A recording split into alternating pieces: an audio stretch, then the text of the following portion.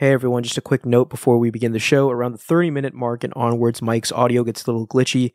We did our best to smooth it over, but the decrease in quality is still noticeable, so apologies for that. But with that being said, on with the show.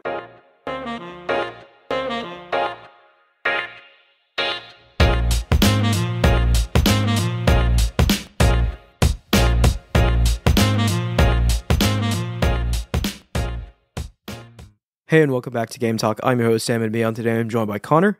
Hey, guys. And Mike. Hello. And our topic today is games that split audiences. And this was Connor's idea, so I'll just hand it off to him now.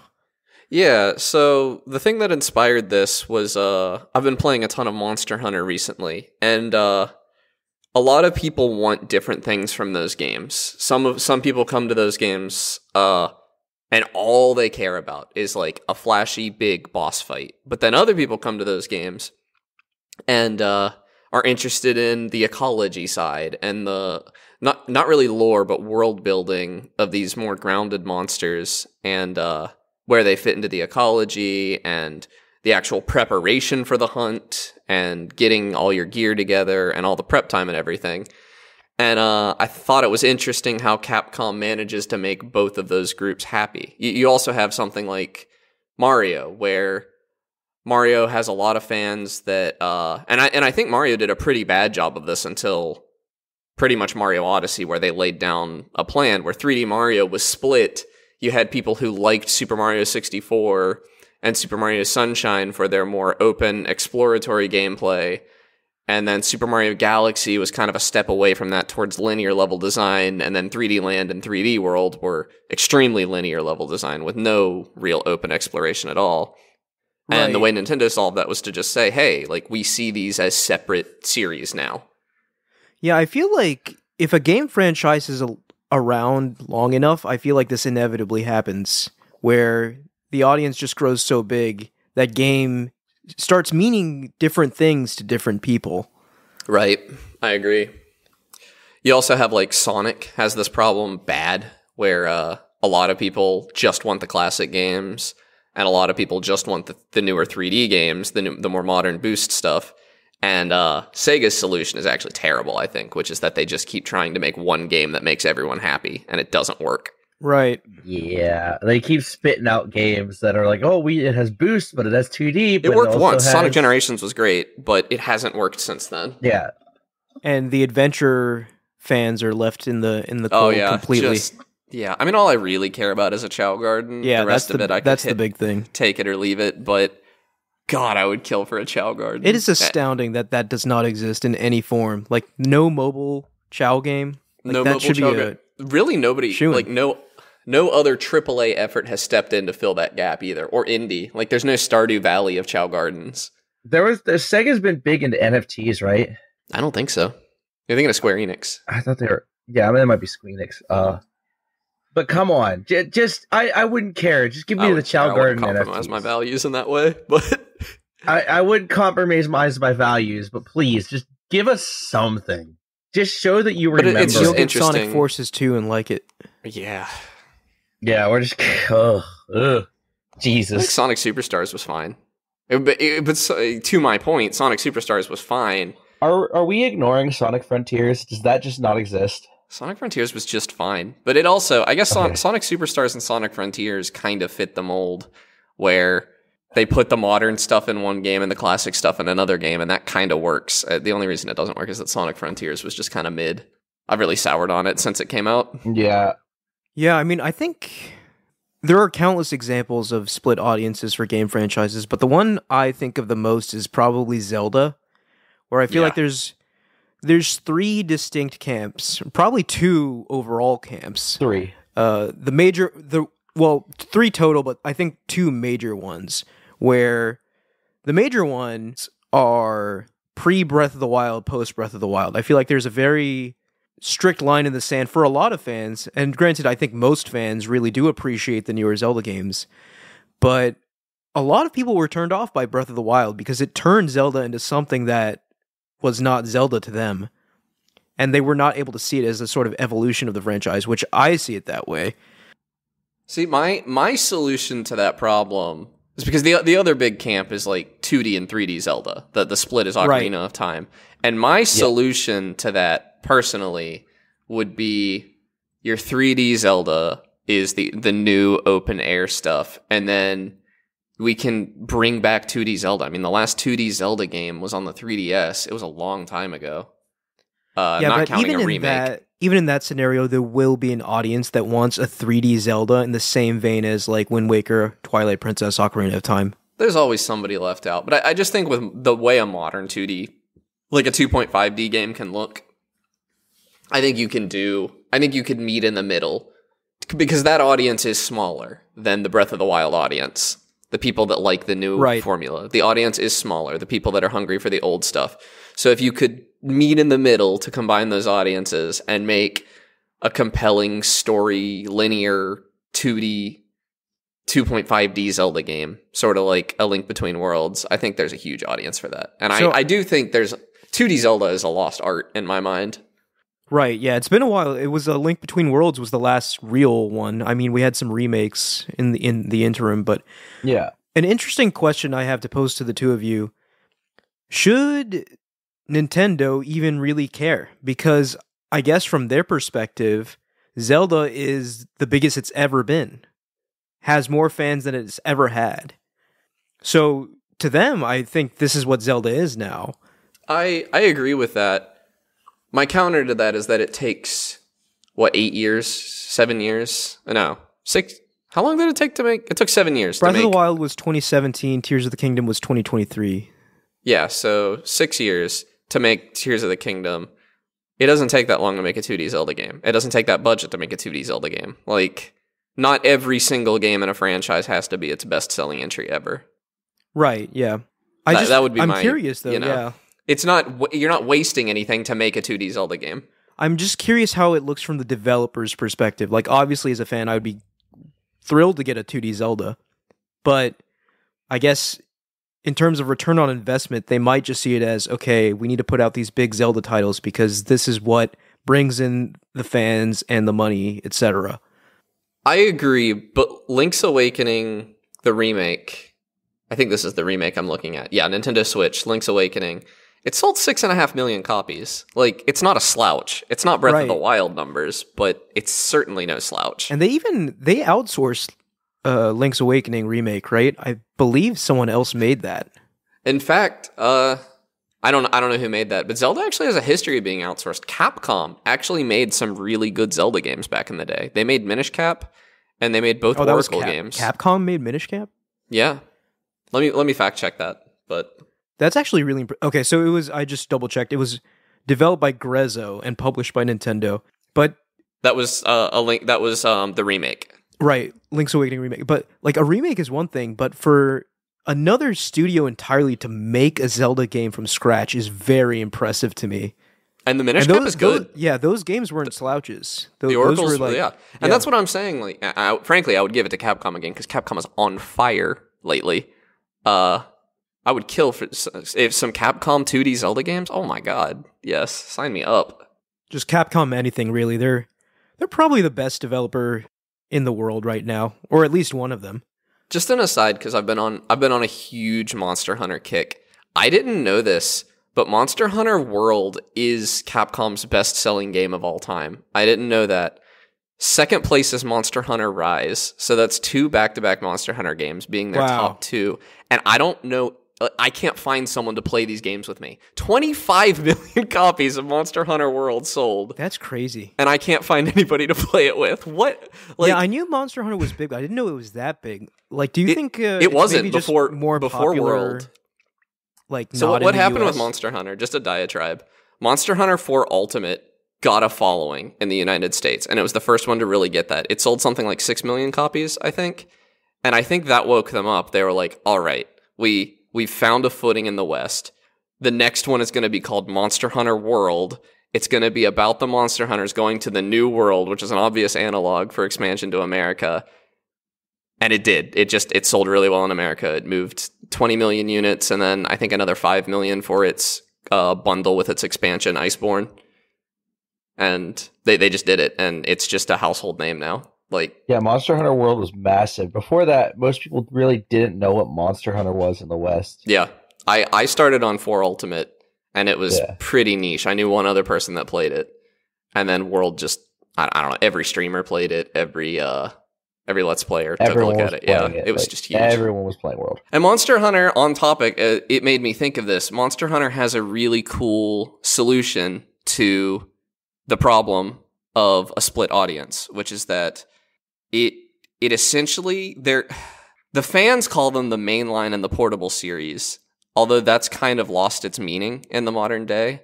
But Monster Hunter World is Monster Hunter 5. It is the mainline entry. And then it was followed up with Monster Hunter Rise, which was originally Switch exclusive. So it being the portable entry makes sense, but it got ported to everything else, which muddies the waters a little bit. But Monster Hunter World has these long hunts that can be like 30 minutes to an hour long sometimes, where you have to really track the monster, you don't know where it's going to be, and you got to do all your prep work, and it's a long, grueling fight once you actually find it. Where Monster Hunter Rise is a portable entry, so all the monsters are marked on the map, you know exactly where to go, but they're way more experimental with their combat. Everybody's doing way more damage, everybody has way less HP, the fights are like 10 minutes long instead of 30 minutes to an hour, and it's like you could play it on the bus, is the difference. And it's interesting because all these new players that jumped on with World don't know that these are separate series. All they saw was Monster Hunter World came out, Monster Hunter Rise came out. It is not immediately clear that these are technically 2 different series. Yeah, I mean, I didn't know that. Yeah, these are 2 different development teams. And the reason they do that is that they can get a mainline game, mainline DLC the next year, portable game the next year, portable DLC the next year, mainline game the next year, and you're getting Monster Hunter content more or less every year. And it's a good system that they have, but they do not communicate very well to their new audience that these are essentially not the same series. They share a lot of DNA, but Rise plays pretty differently from World, and it's not because they chose a new direction. It's because they just have 2 simultaneous series running side by side. It's because they're different games. Yeah.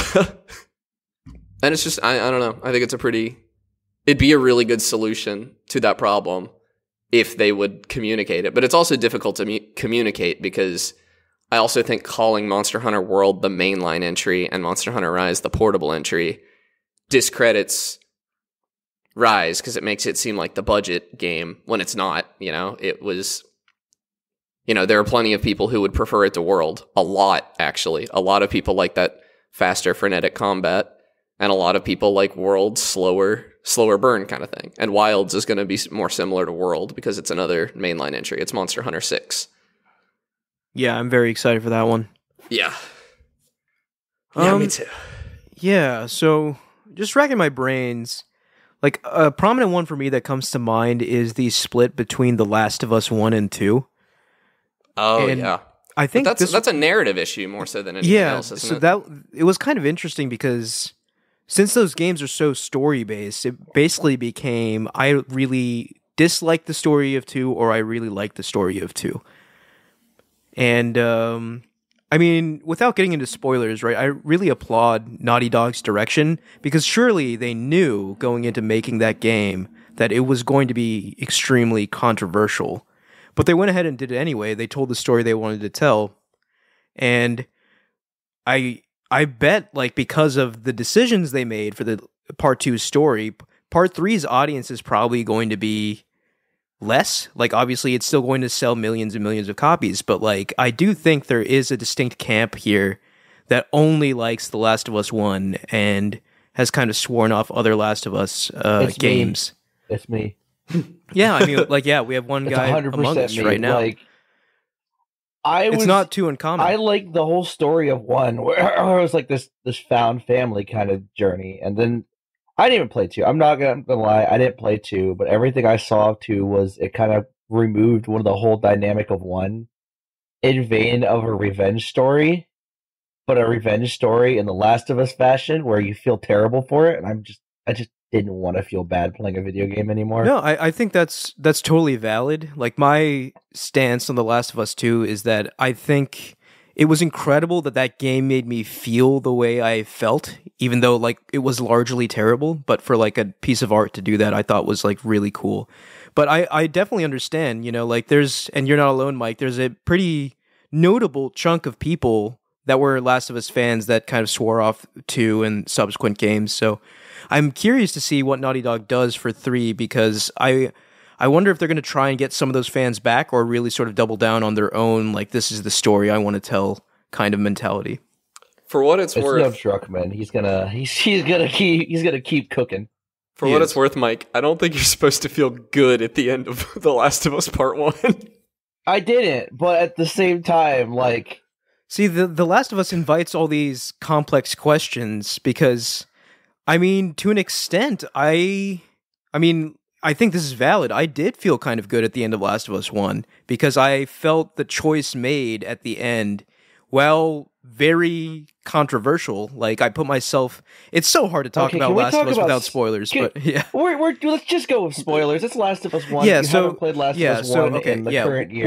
We'll spoil The Last of Us 1. You're right. Yeah, the show's out and everything. So I thought Joel killing everyone at the hospital to save Ellie was the correct choice. And if I was in his shoes, I would have done the same. But obviously, that is up for huge debate.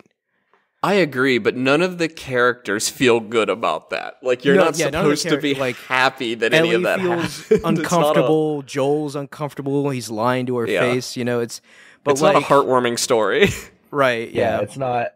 It wasn't meant to be. Yeah.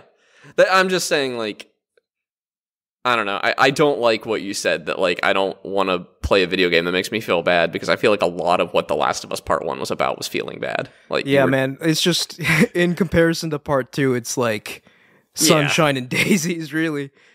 But yeah, that was just one example I wanted to highlight. Major game franchise that had a pretty distinct divide. And it's kind of unique, too, because it's a narrative divide as opposed to, like, a gameplay divide, like the other examples we discussed. Yeah. Right. And I think, like, in modern day, I could go on to the side topic that I had planned at some point in the future, but I think I'll save that for a whole episode.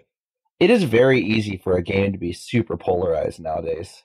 Yeah, I mean, gaming's just bigger than it's been. I think it's interesting how... and, like, everyone's hyper online now, and everyone's terminally. It's interesting how, like, Fortnite juggles this. Fortnite has... Every season of Fortnite is somebody's favorite. Every map is somebody's favorite, and they're constantly changing it. They're constantly taking someone's favorite thing out of the game, and that's crazy. That's what a platform to be running. There are people nostalgic. There are people nostalgic for, like, Fortnite the way it was 6 months ago. That's hard for me to even wrap my head around as someone who really only played Fortnite when it became popular around like season 1. Yeah. Yeah, it's constantly changing. It was really weird to because they are wrong. I will say they're all wrong. Fortnite is better now than it's ever been. It's always improving. Sure, there are like some fun things that I miss that aren't in the game right now, but they'll come back. It's their business model, is that they don't keep the good stuff in it all the time so that they can get you hype when they bring it back. But when they did old school Fortnite, oh my god, it was boring. The old map is terrible. Like, it doesn't fit the new mechanics. It's slow. It's a bunch of big, wide open fields. So let me just weigh in here as someone who has not interfaced with new Fortnite, so maybe I'm just completely off base, but I kind of like the simplicity of the old map. Like, I look at Fortnite now, and it's just, like, so many mechanics packed in. Like, one guy's web slinging around, the other one's shooting off a Kamehameha. I'm like... I kind of just like the simplicity, and granted, that's cool, right? Like, that all that stuff can coexist in one world. But I really did enjoy the simplicity of, like, okay, you've got some guns, you've got a pickaxe, and you've got some materials. So I play zero build for what it's worth, which does lower the complexity substantially. But especially the old map doesn't work. I just want to weigh in again. Once, like, because I did used to play Fortnite quite a bit back in the day. But once it got super sweaty, where like people were just building, oh my God, yeah. I was just like, I'm not ever playing this again. This is not something I want to. Yeah. So they introduced a zero build mode for boomers like us, and I still enjoy it. I play it with some friends. I imagine that's the most popular mode, right? Like, I don't know. I don't know. I've never looked at the numbers. Want to put up with the Because like building is such a huge advantage if you're like extremely good at it that it's just. But that was the problem with that old map. You have no shot of winning. That old map assumed that you were going to like stop to chop down a tree or whatever. And if you're playing zero build, you have no reason to do that. And so you would spend minutes at a time just running through a forest with nothing in it.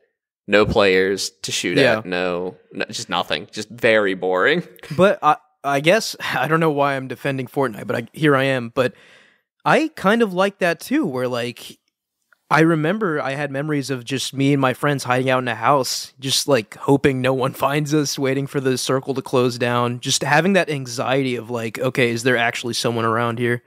That's fair. I remember that feeling in PUBG. I never really felt that in Fortnite. Fortnite's just a more aggressive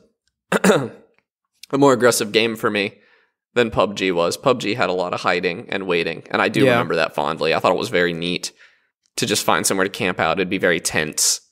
I wasn't very good at it, that tension, like, the way we played Fortnite back in the day, there was definitely tension, and it was good tension. Like, it made the game more exciting. But obviously, Fortnite now is completely different from how it was back then, and I imagine if I picked it up now, I would like it for entirely different reasons. Yeah. I don't know if it's just that my playstyle is different, but there is tension, but there's very little quiet time in Fortnite now. There are vehicles. There's a lot of ways to move around the map quickly, and I'm moving from fight to fight pretty quickly. And if you're not doing that, you're not going to have good enough gear at the end of the game to win. You're going to get, even if you do hide for the whole game, which is reasonably easy to do, you're going to have your blue weapons, and you're going to be against somebody that has gold weapons at the end, and you're going to lose. Right.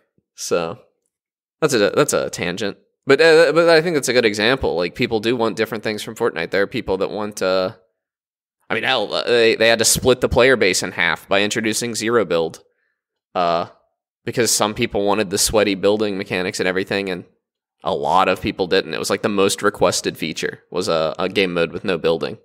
Right. Yeah, and I remember at first they were pretty hesitant to do that, but the voice for that was just too vocal.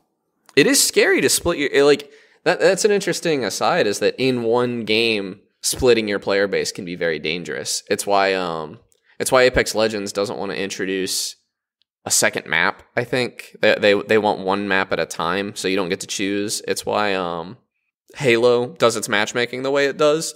They're afraid that if they let you choose the exact game mode you want to play, it would fracture the player base too much. They wouldn't have a big enough pool. Which is an interesting choice. Yeah, because that's strange, though, because that definitely worked back in the day. I don't know. I think they might have had more players back in the day. I'm not sure what I don't know. Infinite's player number looks like. The Sea of Thieves got rid of a game mode. They just completely got rid of it. Sea of Thieves used to have two game modes, Adventure and Arena. And Arena was pretty small, because you had to be pretty sweaty to enjoy it. It was a very difficult game mode. I never got good at it. I kind of wish they would bring it back so that I could see what it was like now that I am good. But they eventually came to the decision to just shut it down entirely because they wanted the entire player base to be in adventure mode together, so that they could focus all their development in one place. And I think it was the right call. And they just add stuff that they add the arena play style as events to adventure mode sometimes. And I think that's a good compromise. Another way of getting around the issue. So where do you all fall for a lot of these splits? Like, gun to my head, if you were to say, like, you can only pick one old Zelda or new Zelda, as in, like, pre-Breath of the Wild post, I would probably pick post, even though pre's are some of my favorite games. I'm firmly in, for Zelda, I'm post Ocarina and post Breath of the Wild. Yeah. Like, Ocarina set a foundation and created a lot of good games. Breath of the Wild there was a good concept there. It just wasn't realized, and Tears of the Kingdom did everything that Breath of the Wild did. It's hard to answer because we have like a complete data set for what exists before Breath of the Wild, and we only have 2 games post Breath of the Wild. Like, we don't know if the next Zelda game is going to be even anything resembling Breath of the Wild. Yeah, we don't. It will. I think it's pretty likely. I mean, we talked about this, I think, last week or the week before, but I have a feeling that it's going to be something else entirely, like in a further evolution. Like, yes, there will be bones of Breath of the Wild, but I think we'll see a similar jump to what we saw from like Ocarina of Time to Breath of the Wild. I think it needs to, because we can see like the Ocarina of Time formula was pretty good for a few games, and then it got very, very stale. And I wouldn't want to go back to it. I mean, I wouldn't be mad if they went back to it. I would be mad if they went back to it instead of doing something new. Like if I was getting both, I could live with that pretty happily. But I don't know. It just felt done to death. Like if you sit down and draw them out on paper, Ocarina of Time, Wind Waker, and Twilight Princess look very similar. Skyward Sword is not much different. The only real outlier in there is Majora's Mask, and really, it's not that different either. So I'm glad that they moved on. So that's interesting. We're all three of us are kind of in the same camp there. We have tastes. Oh man. So another one popped into my head, and you can't just really think of sequels, right? Because most of the time, I feel like the audience really just moves on to the next game. But there are some cases, like the ones we're highlighting, where that isn't the case. Smash Bros. And I'm firmly in Smash Ultimate is the best Smash Bros. Has ever been. I think it's going to be very hard to top it. I think Smash Ultimate is probably the best just from like a content perspective, but from a gameplay perspective, Melee still takes it for me. And those are the two real like kind of factions that remain of Smash Brothers. Like, yes, there are N64 Smash tournaments, but in terms of like size and scope, like Melee and Ultimate are the two big pillars, which is interesting because Smash has had how many games now? 1, 2, 3, 4, 5? If you include Five Project mainline M6, entries? which... Right. So, yeah, out of all of those, only 2 have stood the test of time. And I don't see either of them really, I guess, fading into obscurity anytime soon. Ultimate will get replaced if they can replicate what made it great in the next one, I think. I don't think it'll stick around. Melee is not going to be replicated because the things people like about it were unintentional, and I 100% think it would be a mistake to bring any of those things back, because they raised the skill floor in a way that's just really frustrating for a player that isn't trying to be competitive. Right, yeah. No, I think I agree with you. I like that Melee still exists, and it can just exist there forever. Exactly. And yeah. Sakurai can do whatever he wants with the new Smash games. I just wanted to highlight that as there is a very distinct split there where there were iterations and sequels and what have you, but the Melee community never budged. People just love their wave dashing. Yeah. And specifically wave dashing, I think, would be a huge mistake to bring back. Like, the people that enjoy it are not wrong for enjoying it, but it just... Well, you can wave dash in Ultimate. It's just like it's meaningless. Yeah. Yeah, you can like wave dash once. Yeah. When you land or something. Yeah. And I've seen it used in like tournaments. So, but like you said, right? Like it doesn't really raise the skill floor any because it's such a largely irrelevant mechanic. Yeah, like wave dashing is one of those Melee things in Melee. If you cannot do it, you do not get to play. You basically just lose to someone who can do it. Yeah. And that's just an uninteresting mechanic, I would say. Like, if you're going to do that, just make the movement speed faster. Yeah, and L canceling too. That's just, man. Yeah. But yeah. I love it for it. I don't know enough about fighting games. I bet there's a huge... I mean, people are still playing Street Fighter 2. Right, yeah. Fighting games in particular, I feel like there's camps sort of form and people don't really move on. Yeah. And, like, obviously, like, that's not always the case. Like we said with, Brawl. No one's playing Brawl in the year of our Lord 2024. Tripping was such a bad Smash mechanic. U, Wii U. So no, I think Smash U just got replaced. Smash U didn't have some like big. It was very glaring similar flaw. to Ultimate. It just got replaced by Ultimate because Ultimate did everything it did well better. Ultimate is going to be a very difficult game to beat. It is just the ultimate Smash Bros. Game in many ways.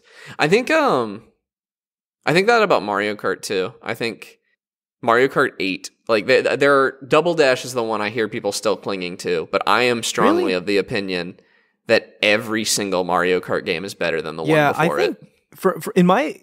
I don't know, from what I see, it seems like Mario Kart, the audience largely just moves on with each one. Yeah. There's no real camp on the older ones. Like, no, I know some people that are huge Double Dash heads.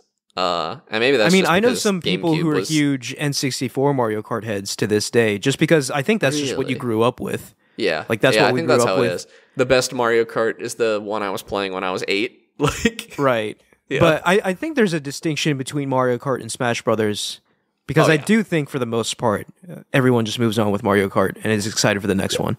That's the case with Yeah, a lot I of agree. They have not a lot clung of in the games same like way. that. Now, I think my favorite one that people never move on from is, I think Marvel vs. Capcom is one of those fighting games that people will play forever. Like on the Dreamcast? Yeah, Marvel vs. Capcom 3, I think, is the last one that people still play. That was 360, right? Yeah. Like, everyone after that hasn't been touched. None of the modern ones have been touched. I didn't know they made any more. That one on the 360 was fire, though. Yeah, that's why. Like, Infinite Yeah. was garbage, and it didn't go anywhere. Yeah. And for a game that came out, 2 console generations to still be popular is wild in its own right. Yeah, split fan bases for fighting games, I feel like that's just the norm. Yeah. I did want to bring up, I guess in a similar vein to Zelda, I guess we can talk about From Software now, because I definitely see people saying that they did not like the Elden Ring open style and prefer the more linear FromSoft games. I haven't like heard Dark that from Souls. anybody. I've seen that opinion online. I don't think it's very popular, but I think I there's get enough it. to where there's a camp there. And I I can do see get it, it, right? yeah. There's something to be said about Dark Souls, Bloodborne. It has a certain edge that Elden Ring lacks. But again, if you were to ask me, you can only have one or the other, I would 100% of the time choose Elden Ring. Because I think there's... Yeah. the openness, what opening up the Dark Souls formula did for that franchise is really special, in my opinion. I agree. I think I see the case that, like, you can miss stuff in Dark Souls. It is possible. In fact, it's likely, because there is some stuff off the beaten path. Yeah. You almost certainly missed stuff in Elden Ring, just because it's such a wide game. There's just so much stuff everywhere. You could miss critical boss fights, even. And no, I don't think any single human being on their first playthrough of Elden Ring saw everything. I firmly believe that. It's unlikely. Yeah. And I get why some people wouldn't like that. Yeah, and also, like, a Dark Souls game was just shorter. Like, it took me like 80 hours or something to right. beat Elden Ring was a behemoth. Dark Souls was like 20 hours if you're good at it, 30 to 50 if you're We can't forget the getting good. third From Software camp who just won Armored Core games, Yeah. like Mike. Yeah, I don't think that's a fair... They should have 2 different teams. Like, Armored Core and Armored Core and so Elden Ring different. shouldn't be related. Yeah, so, like, I don't know. People shouldn't even be... That's just a silly conversation, I think. But yeah, I think the more interesting conversation is the pre-post Elden Ring debate. And I guess, similarly with Zelda, like the response to Elden Ring was just massive. Like it went mainstream in a way that they were not even dreaming of. Which is after Dark Souls had gone mainstream in a way they weren't even dreaming of. So, yeah, I don't think they would ever go back, which is sad to me. But I will say that even if they don't go back, I feel like the Soulslikes that have been coming out recently have been of increasingly higher quality. Yeah. That almost sort of fill that void now. Like Lies of P, I hear is very, very good and essentially just a From Software game. We've been saying we hear it for like a year right, now. I want to play it. There's just too much stuff to play. I've had it installed the entire time. So much to like play. day one, I installed that game and I've not launched it. It looks fun. I want to play it. It's just video games be going crazy. Yeah. Yeah. No, I'm too busy replaying games from 2018. No. I also feel like Elden Ring already compromises pretty cleanly. Like it has those classic dungeons in it that feel like a Dark Souls level, and like that feels like it feels almost like there was a game between Dark Souls 3 and Elden Ring that was too open, and they course corrected so that they could make Elden Ring, which got it right. You know, but that fictional less good game never happened. They just got it right the first time. Which is speaks to the quality of From Software. Yeah, no, they just knew what they were doing. They knew what the people wanted, and they don't miss. Yeah. So I guess what I'm saying is, if you yearn for the days of Dark Souls, play Lies of P. Yeah, true. And Bloodborne, I guess. No one's gonna touch Bloodborne. That's an old gen console now. I think Lies of P is very similar to Bloodborne. Yeah, Lies of P was heavily inspired by Bloodborne. You know, at this point, I feel like Bloodborne's never gonna leave its home console. No, we've talked about this. I'm positive it is. Like, it just would be so stupid like for Sony not to do anything with it. It'll be a Switch 6. Yeah, it'll be a Switch 2 launch title. PlayStation 6, yeah, I could see it. PlayStation 6 exclusive launch title. And then it'll come to PC. Maybe. Years later. I mean, Demon's Souls is on PC, right? Or is it? I don't know. It might not be. No, it's not. Oh, I've not played it. Yeah, so maybe you'll never play Bloodborne. Yeah, well, I have Bloodborne on my PS4. I just hate playing my PS4. Yeah. Another game, I guess, franchise, Final Fantasy, right? Because those games are so distinct from one another that... Yeah, it's a weird one. Yeah, I feel like I'm in the games. I'm in the small camp that loves 15 so much. Well, I mean, I think the biggest break was probably between the 2D JRPGs and then like the more open world 3D ones. So I guess between 6 and 7. They did that to themselves, though. They didn't do it to themselves. I don't want to blame them. They made the right call, but they moved from Nintendo to PlayStation, and not everybody. Well, I mean, most people got a PlayStation. It won that console gen, but not everybody. You know, the people that were on N64 just didn't get a Final Fantasy. Yeah. I don't know. I don't think I know anybody that like, or have even read somebody that is like longing for the old.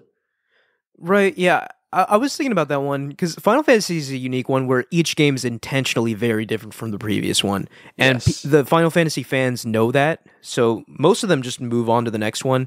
Like, there are some that don't go over well with the larger Final Fantasy audience, like 15, actually. Yeah. And God, I guess 13. But I think the two biggest Final Fantasy camps are the mainline game enjoyers and then the MMO enjoyers. Oh, we don't talk about them. Because like Final Fantasy 14 is one of the biggest MMOs in the world. And I believe Final Fantasy 11 was also an MMO. Yes. Which is and also so fascinating for a game franchise to go in directions like that. Monster Hunter had an MMO. Did it really? Yeah, I forget what it was called. Frontiers, maybe? That might be wrong. Don't quote me on that. It never came to the West. It was Japan only. So, and it had very few monsters, and it had exclusive monsters that have never been in another game. But yeah, that was just a thing for Asian games, I think, for a while there, was to have an MMO. There was a Dragon Ball MMO. There was a Dragon Ball Online. There was a, what else? I used to know a lot about MMOs, and there were a couple of really weird ones you wouldn't expect. I mean, I've been there, dude. Like, I remember being bored as a kid and just Googling what MMO I should play. Yeah, just because they were usually free, up to a certain level. Yeah. And plus, there's just a charm to an MMO that really can't be captured in any other game genre, I feel. But no, that charm comes at a downside. Yeah, it's becoming a popular thing to try to emulate, like with Destiny and Monster Hunter to an extent is, they have their gathering hubs and stuff. They try. It doesn't really work, but they try. And Sea of Thieves, I would argue, is trying to pretend that there's a lot more players in the server than there actually are. Yeah. But yeah, I don't know. Final Fantasy XIV, it always intrigues me, but then the thing that stops me from actually trying it is just that I don't want to only play one game. And I feel like if I ever get into an MMO, it'll be the only game I play, and I don't want to find myself in that situation. Says the Diablo 4 enjoyer. Yeah, man. Like, Diablo 4 derailed my life. It did. You still haven't finished Tears of the Kingdom because I have not, yeah. Yeah. It messed you up. Dude, at this point, I'm honestly just holding out hope for Tears of the Kingdom running at 60 frames per second on Switch 2, which is like the biggest copium ever. Pure copium, yeah. But yeah, I don't even, at this point, is the Switch 2 even real? Or is it it's real, man. It's gaslit ourselves into? Where there's smoke, there's fire, Mike. You all are making fun of me here. But game devs are working on Switch 2 games. Like, it's not really a secret anymore. Yeah, I know. I just like making fun of you. Yeah, I was so sure it was going to be this year. year. You put everything on it being this year. I was 100% sure. I'm mad. All right. Are there any other examples we want to touch on? I feel like we talked about a few, but there's surely many more. Yeah, I mean, I feel like this is one of those things I feel like you have to be plugged in to a game. Like, tank controls versus modern controls in Resident Evil. I bet you there's a million people that want to argue that, but I'm just not plugged in to... Does anyone really yearn for the days of tank control? There has to be somebody who's, like, dying over the fact that they can't turn like they're trying to turn an M1 Abrams, you know? People loved tank. Like, there is a huge contingent of people that think the games are less scary because you have better control of the character. I suppose that might be true to an extent, but yeah, I would still rather have better control of my character. Yeah, I fall into that camp. Well, I actually don't even know, because I enjoyed Signalis, which was tank controls. It was emulating old Resident Evil, and I really enjoyed it. So I think there's a case to be made for it, but it's not going to have that mass market appeal that an over-the-shoulder game does. Right. But that was just an example. Like, if you're plugged into an audience, you're going to know enough about it to know the divides and stuff. And I think we've talked about everything I'm plugged into enough to know. I mean, modded versus vanilla in any game that supports mods. I don't think there's a lot of people arguing for... Firmly, yeah. There are some vanilla believers. I know Minecraft has its vanilla believers. I like a first playthrough of a game to be vanilla. After that, do whatever you want. But I like to enjoy the artist's vision first before I start tampering with it. Yeah, I agree with that. But I think, modding support improves every game that it's included in. I would say that as well. But I remember... I know someone who only plays Fallout 4 unmodded and really enjoys it, and I think they're sick in the head, honestly.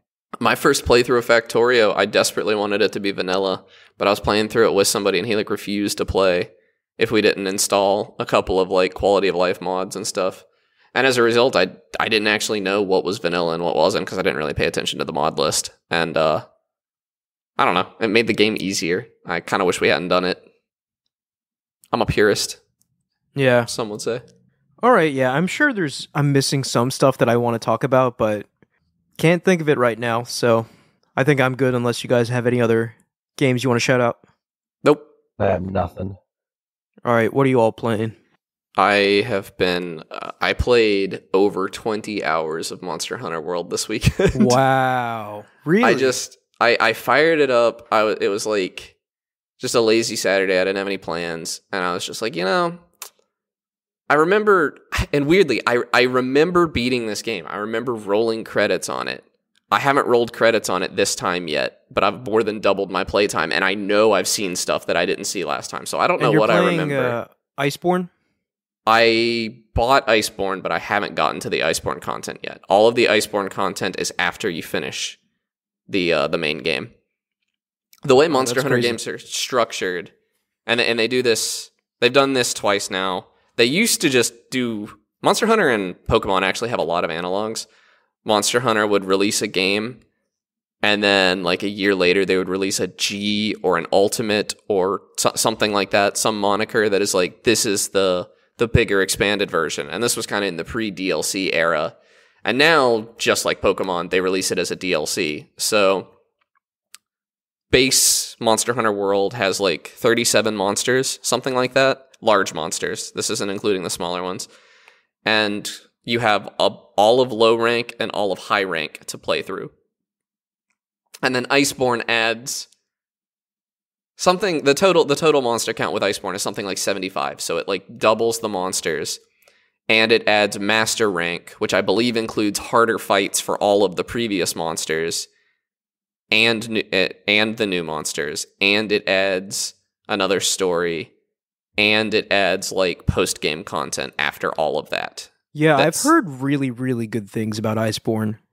Sunbreak is the same way for Monster Hunter Rise. It gets you up to about the same monster count and adds a post-game and everything. And that's just what they do. Instead of releasing that second game with all the extra content, they just do it as a DLC, which is more consumer-friendly in my mind. It doesn't punish you for buying the game on launch.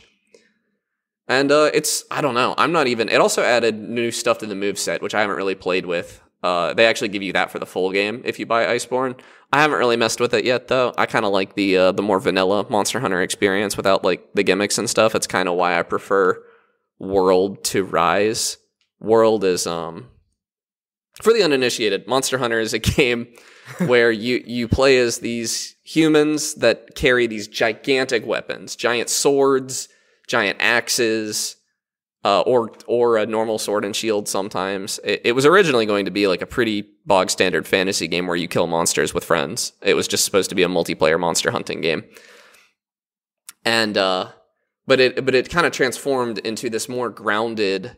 They are big monsters, but they're not realistic, but they do make sense. Like their place in the ecosystem kind of makes sense. Their moveset makes sense given the shape of their body. You could kind of imagine how they would evolve to be that way. And that's kind of important to the ethos of the mainline Monster Hunter games.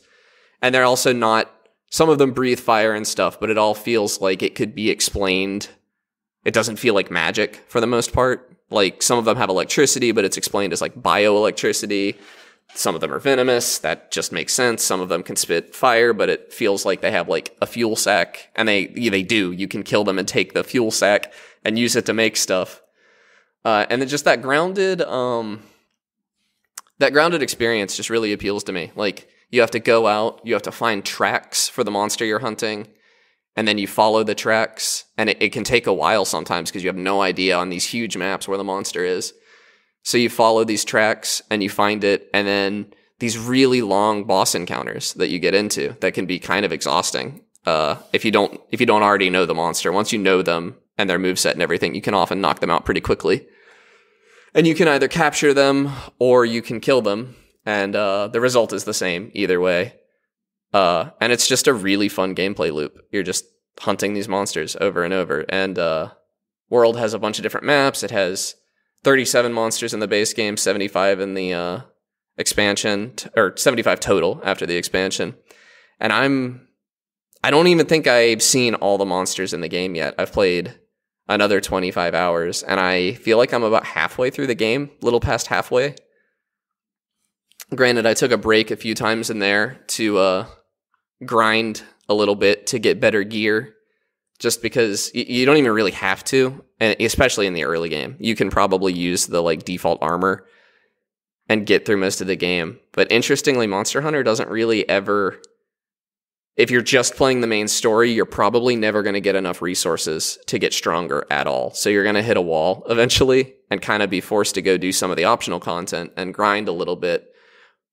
But that doesn't bother me because that's kind of where the main game is. The story is... With the exception of 4 Ultimate, the story in Monster Hunter games tends to be pretty bad.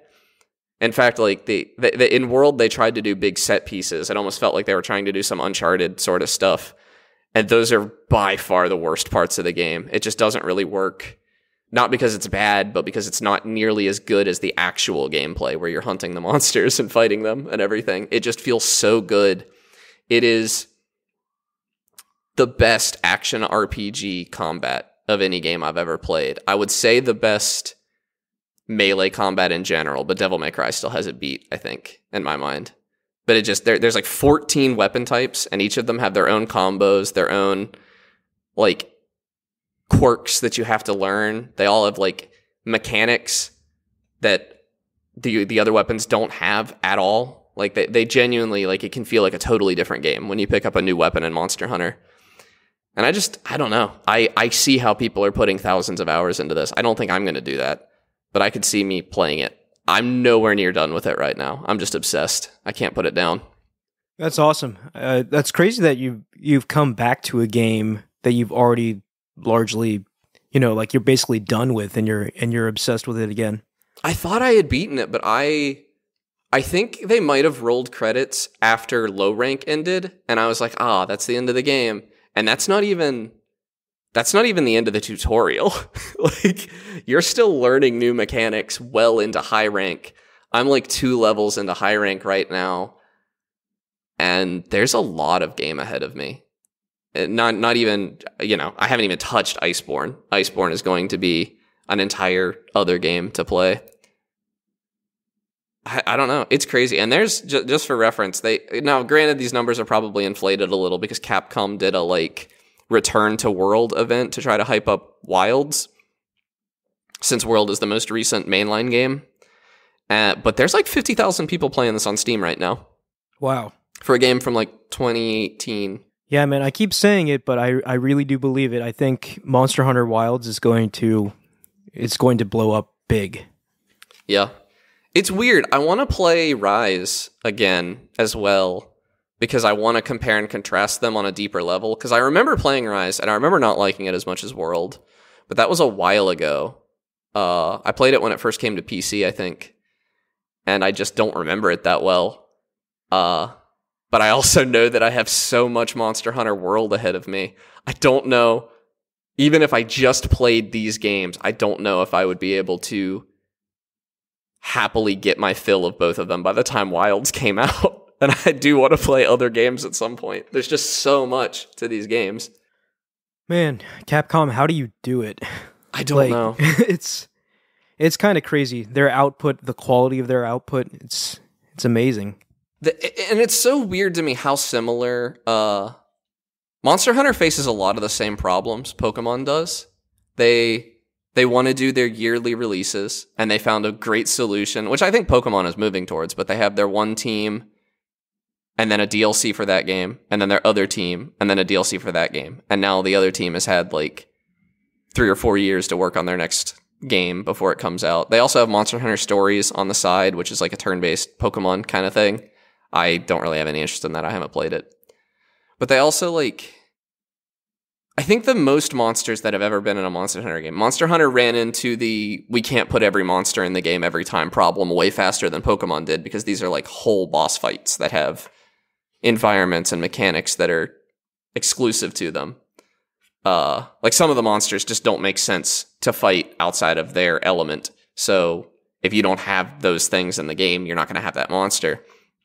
But Monster Hunter 3 only had 18 monsters in it when it launched. Like, and nobody complained. People loved that game. And now they have like 75. Monster Hunter Generations had almost 100.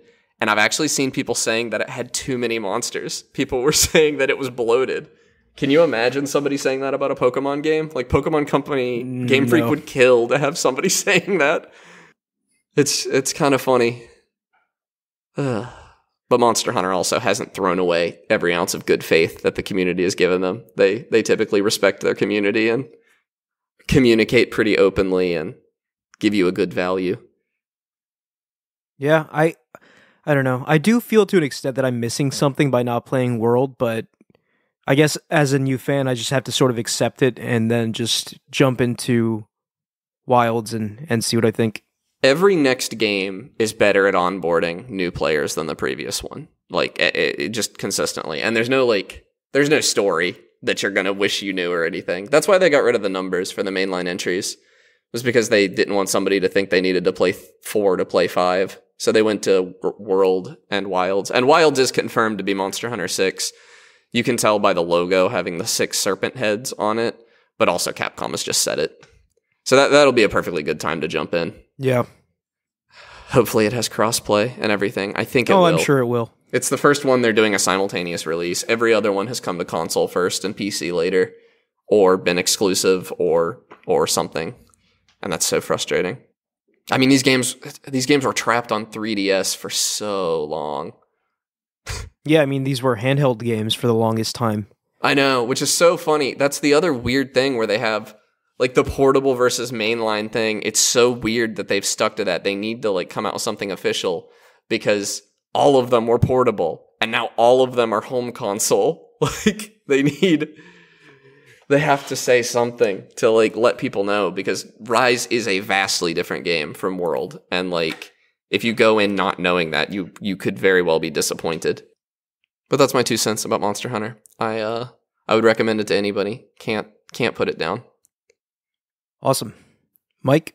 I, like the masochist I am back into modded Minecraft. Oh, what mod? Remember that mod pack I was playing like a year ago or something? Eternal? But yeah, Eternal. I dove back into Eternal after... Oh my god. After saying so many bad things about it, I'm like, you know what? I'm feeling like a masochist. I want to die again.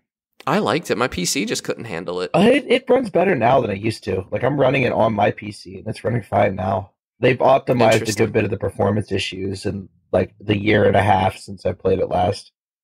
Yeah, there's so much in it. They removed some of the old mods that I never used anyway, and then they added, like, robot creepers from Mars or whatever. I don't know the mod name. I'm scared to ask, but I know I'll encounter them somewhere. Eternal walks like a razor thin line between like on the edge of being too bloated. I've played a lot of Minecraft mod packs that like I immediately turn off because they just feel extremely bloated. There's just too much going on. And I got really close to feeling that with Eternal, but yeah, Eternal. I was able to stick with it. Thin line of, is it bloated? Maybe, but it's not too bloated. Yeah, which I think changes how I approach the mod pack. I'm trying to remember what I even did in it. I know it had like dimensional doors, right? It does have dimensional doors. Big dimensional doors fan. Yeah, I'm screwing around with different mod packs that I haven't used. Like, I'm using immersive engineering more than I've used it before. Yeah. And it's interesting to have a mod pack with so many options, because I could play through this entirely differently. I don't have to sit here and pretend I like using Mechanism. That's the mod that I use all the time, which sometimes I have to pretend I like, because everyone loves using Mechanism. The only really problems I have with it are it's difficult. Like, getting one shot by a wizard early game is not fun. And the fact that there's so much bloat that I don't know what to do sometimes. Like, if I'm not hyper fixating on a mod pack, I have no idea what's going on. Yeah. So, other than that, good mod pack. We'll probably drop it here in like a week or two. Honestly. Usually that's how it happens. That's the Minecraft way. It makes my girlfriend mad that I play it. So yeah, I mean, Minecraft's just the thing you come back to time and time again. Like, it's not something you play forever, but it's like comfort food. It's there when you need it. For sure. It also helps that I refuse to play vanilla anymore. Yeah, I mean, why would you? Why would I play vanilla anymore? Why would you use a blank canvas when you could color it any way you want, basically? Yeah. I just don't think of it like that. I like vanilla Minecraft for its limitation. I like that it's harder to progress in. I don't know. I still like vanilla Minecraft. It's still a fun game to me. I'm more impartial against vanilla, because I think vanilla it's super limited and it doesn't give me what I want out of Minecraft. Because I want exploration, I want engaging mechanics, and Minecraft doesn't give me that. I mean, not anymore. I would argue that if you were new to Minecraft, it would give you both of those things, but you've played it enough that you don't get that anymore. Yeah. Like, it's incredulous, but I played Minecraft so much that, like, it doesn't have the same effect it used to on me. Like, back in the day, Minecraft had the sense of wonder, and now, like, Minecraft worlds aren't built the way they used to be. Back in my day, you know? Well, that's what I was going to say. You got to play it like me, where I only play it like once every 2 or 3 years, and then it's new to me every time I do it. Yeah. That's how I am too, yeah. Except that, you're only going to have one update in that time now, because they've slowed the pace down so much. Yeah, back in my day, Minecraft worlds were explorable on foot. Did you guys see the potato update for April Fools? What's that? They did an April Fools update to Minecraft that added like a poison potato dimension, because people always joke about the poison potato being useless. They added a whole dimension that you access through the poison potato and all these new mechanics and stuff. It was genuinely like huge. It was a huge update, and it was all just a joke. Like, it's not in the main game. Yeah, I'm saying they like removed it after April 1st, or what? You can still access it, but it's not canon. Like, it's not in the game. You have to like select a special update to play it, like it's a mod. So you're telling me they put all that effort into a new dimension, but when it comes to the mob votes, they give exactly. You the no, that's what people are so. Whoa. People are really frustrated with them, because it seems to be that the problem is bureaucracy. Like at Microsoft, they can't get an update made because they can't get anything done. They can't get anything approved. Whereas, like, for a little joke update, they can do whatever they want, and they can do it very quickly, because it doesn't have to be perfect in the way that I think Microsoft is very afraid of messing up Minecraft by making changes to it that are going to kill the golden goose, as it were. No, that makes sense. Whether or not it's true, I don't know, but like it's logical that they want to protect that at all costs. Like, just for reference, they made it so you could move a build. Like you could build a flying machine in this update. Like there was a block you could attach, and all the blocks attached to it, it would become like one entity, and it could move around. Like it could fly. Like you could build a... Yeah, that's sick. Why can't we have that? Yeah, like that feels straight out of the Create mod. And like, why can't we? Why not give us that? I don't know, but they're not going to. Microsoft is scared. They're cowards. Yeah. I mean, I bet it was buggy because it was an April Fool's update, but still, I don't know. I'd rather have a buggy, fun update than Me too. Minecraft, you know? Buggy, fun updates are how Minecraft became the best-selling game in the world. Yeah, like, Minecraft was built on buggy, fun updates. That said, Sea of Thieves is, like, drowning under the bugs right now. Like, sometimes you can't even drop your anchor. So, like, maybe not all the bugs, but a glitchy new mechanic is not the end of the world. Yeah. If it's fun. Especially if you can refine that mechanic later. Yeah. It's not going to end the world. And I know Microsoft probably doesn't realize that. To Microsoft, a glitch will end the world as they know it. Yeah, because everybody knows Windows doesn't have any bugs. Yeah. Like, Windows exists, and we don't question it, you know? But I question it. I sometimes question Windows. But, yeah, I don't know. I think, and also the fact that Minecraft is spread over 8 platforms now stifles a lot of the innovation that Minecraft used to be known for. I don't know, man. Maybe, but a lot of games come out on like 8 platforms now. Yeah, but are they continuously updated on those 8 platforms and meant to be also 8, 2 separate versions? That doesn't help. And the fact that there's no parity between them at the current moment. Yeah, the 2 separate versions doesn't help. Like, I just learned the other day that Vanilla or Bedrock Edition doesn't have the combat update. It's not no parity. There are a few things missing. It's mostly parity. Like a seed will give you the same world in both, for instance. But why is the combat update missing? Why can't they suffer too? Because it wouldn't work on mobile phones. The mobile port is what holds it back mostly. Yeah. Give me my my stupid sword swinging mechanic that I hate anyway. Give it to me. Just give it to me. I know it's bad for me, but I don't care. So what have you been playing, Ahmed? So I've been playing a little bit of Dragon's Dogma, but I talked about that last week. The new game I've been playing is Ultros. Have either of you heard of this game? No, what is that? So this is a Metroidvania, a 2D Metroidvania with a few unique mechanics to it. So I guess the premise is that your character, which I think is an alien, they're wearing a suit, definitely very inspired by Metroid. Like, the main character is definitely kind of like a Samus analog, I think. But she wakes up, she's all suited up in this space suit, but she's on this ship in space, floating in space, called the Sarcophagus. And it's this giant ship, but it might also be alive. Like, it's very hard to know. The lore in this game is very kind of mysterious and obscured, and you just sort of have to piece things together. But you're in this giant ship. Oh, you're looking at screenshots? Yeah. I'm looking at the trailer right now, yeah. Yeah, and it's the ship, but like it's also sort of alive. Like it's a living ship maybe, and there's like plants everywhere and life everywhere.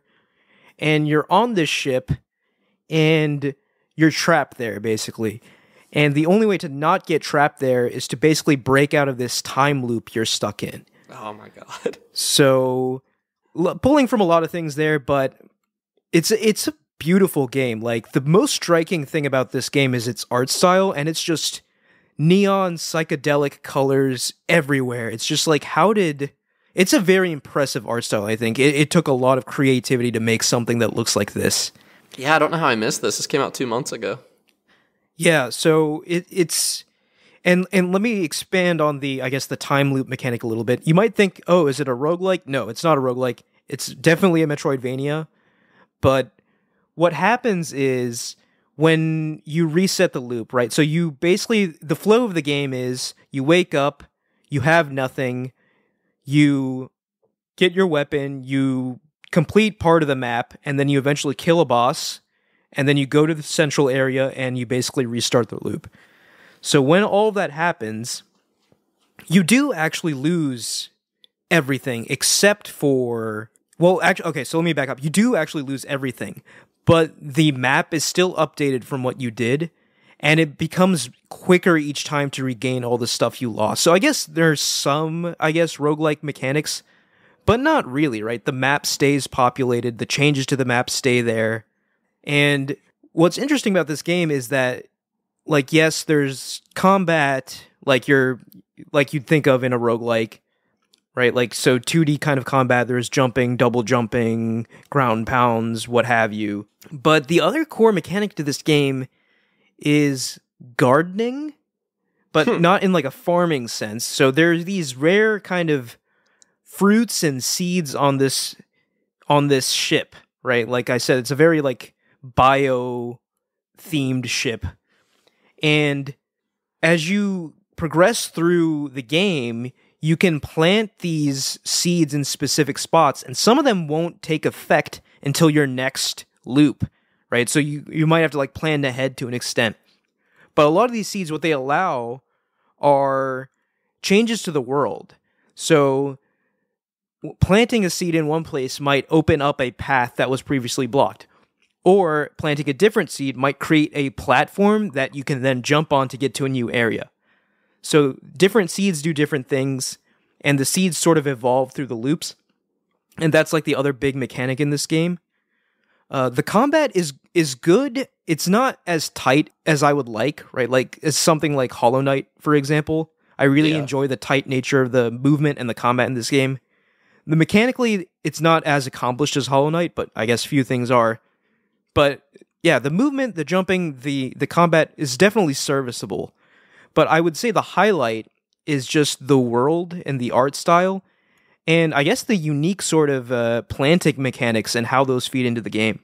Another sort of unique thing with this game is that when you fight an enemy and you kill it, they drop, I guess, a piece of themselves, right? So if you fought an enemy with a tentacle, they drop like some tentacles or like a limb or something.